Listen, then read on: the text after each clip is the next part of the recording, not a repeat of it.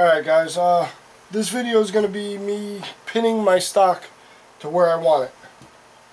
Alright, I already installed the stock on there, and I'm going to have it fully extended out. You know, you can see I made a mark right there, and one on this side. Where is it? There it is. So now, I went to Home Depot or Lowe's, one of the two, whatever, and I actually bought two sizes of roll pins. This is a 3/32 by 1/2 inch long. See if we can focus in on that. Alright, these are the bigger of the two sizes, and this is 1/16 by 1/2 inch. So now, the reason I got two different ones is because I want to have the smallest pin in there possible, so that you really can't see it, and it's not, you know, mainly so you don't see it, but it'd be very effective.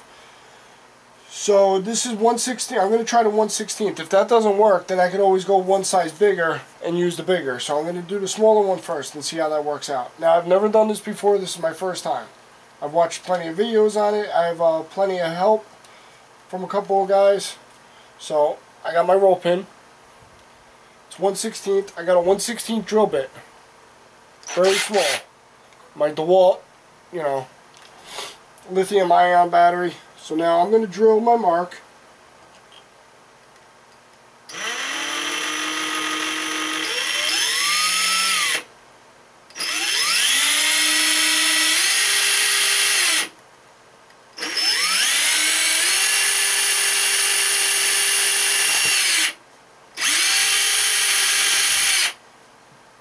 Alright, so that side's drilled. I'm going to come over here, I'm going to drill this side. Make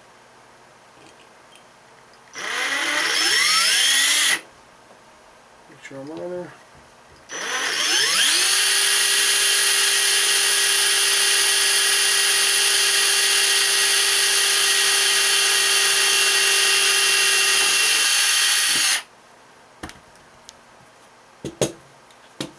Knock the shavings out of there.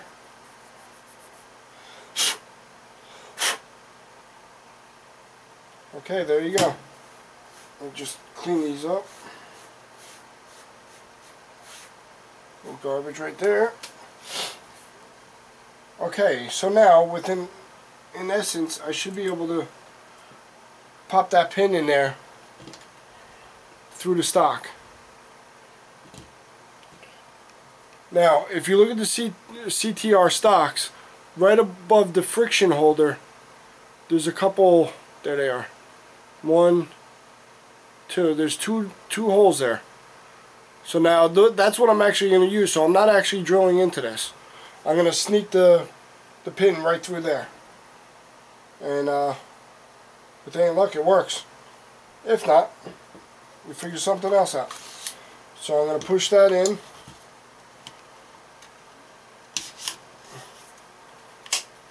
Alright, so now right now it's adjustable, and I can see through my pinhole. So I'm going to take the pin, I'm going to place it in there like that. I'm going to get my punch set. I'm going to start out a little bit bigger than what the roll pin is. And let's see if this works, guys. It's going right in. So now when I close, right now it's stuck. It's pinned. It can't go nowhere. Even if. But now I do have wiggle, but if I close the friction, oh, it's wiggling because my castle nut's not torqued down. Remember, I didn't torque it down yet. I'm jumping the gun here. So yeah, there's a little wiggle in there, but that's the way it normally is. With the friction lock, there's no wiggle in it. I think I pinned my first stock, guys.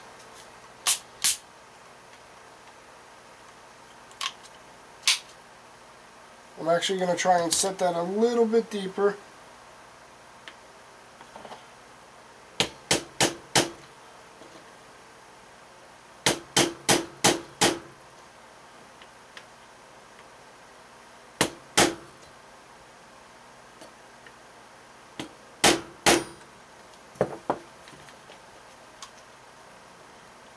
That's not going anywhere.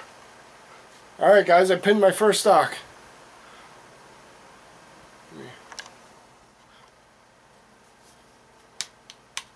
Man, I wish I had that armorer's tool. I could set that and forget about it.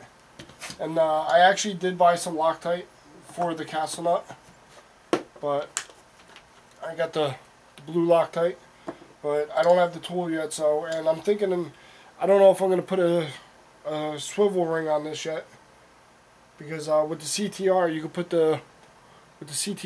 the adjustable ambidextrous swivel mount on that. Alright, so now seeing that that's pinned, what I'm going to do, guys, I'm going to pull out my AR. Let me clear a spot here real quick, and I'm going to take this lower and put it on my AR and show you guys what it looks like. Give me 1 second.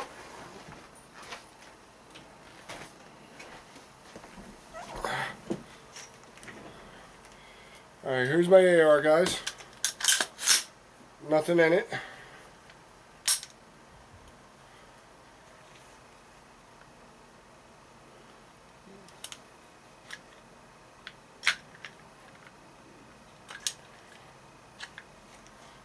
That's my stock one. And let's put my new one on and see what we have here, guys.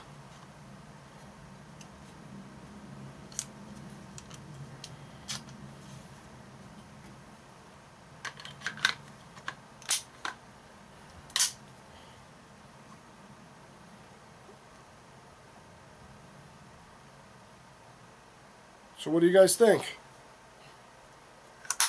I mean, granted, I still got to get a trigger for it. Let's throw a magazine in there. Where's my magazine? Alright.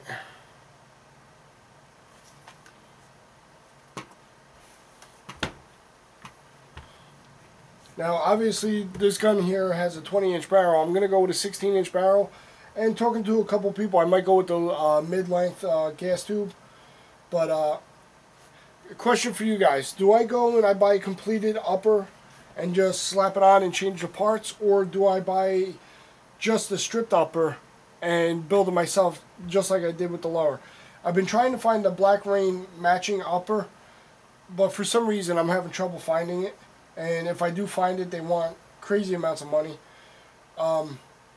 Give me a little input, guys. Let me know what you guys think. If I should just buy an upper, because you got to remember also, being from Jersey, I got to have my muzzle brake, not a flash hider, not a flash suppressor. My muzzle brake's got to be pinned. If you guys could look, let me see if I could get it. Where is it? Right there. You see that little dot right there? That's because this has been pinned. I cannot pull this off. So when I do this, if I build it myself, I have to put everything on and then take it to a gunsmith to have them weld this on. It's got to be pinned and welded on so that you can't remove it.